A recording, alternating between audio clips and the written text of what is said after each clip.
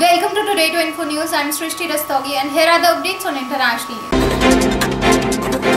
An ex-general in the Afghan army says he and many other former soldiers and politicians are preparing to launch a new war against the Taliban.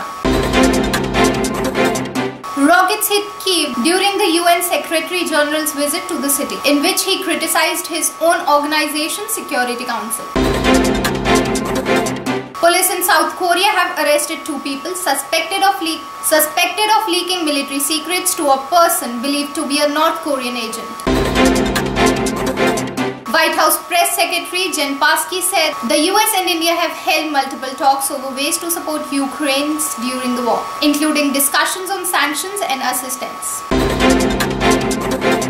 Reflecting the scale of the US assistance to Ukraine, which is badly mauling the larger and more heavily armed Russian forces, Biden confirmed that the United States have already sent 10 tank-killing weapons for every Russian tank sent into the country.